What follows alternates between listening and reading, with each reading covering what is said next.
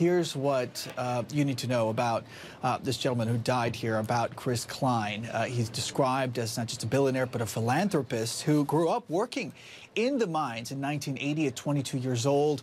About a decade later, he would eventually start the Cline Group.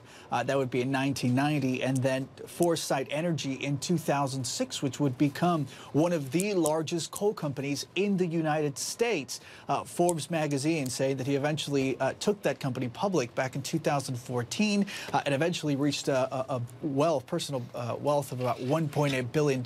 And he shared much of that wealth with the community, with West Virginia, not just with charities, with a foundation, but also with institutions of higher learning. And that is why we are hearing a lot from his closest family and friends, including the governor of West Virginia, that basically described losing a very close personal friend. So as we wait to hear more about the other people who were in that helicopter, Eleni, we are hearing more about that one individual who was on board, a man who's described as not just selfless, but also extremely generous with the community.